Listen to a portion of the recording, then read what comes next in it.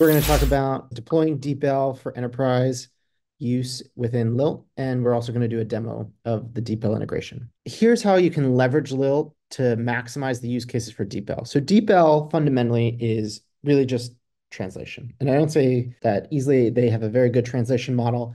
And what they have is both a consumer and an enterprise product. In the consumer product, you have an app where you can send photos and have translations.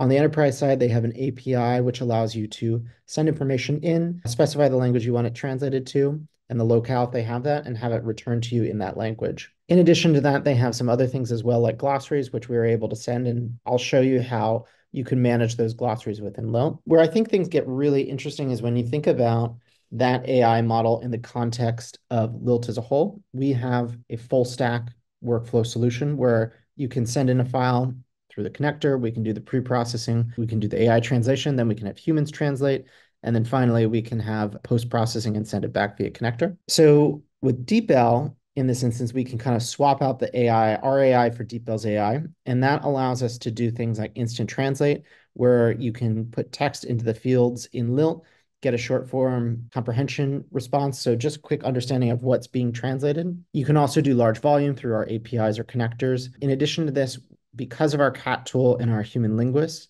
you can do things like actual translation. So DeepL would do a first pass translation, and then humans can either do translation or post editing.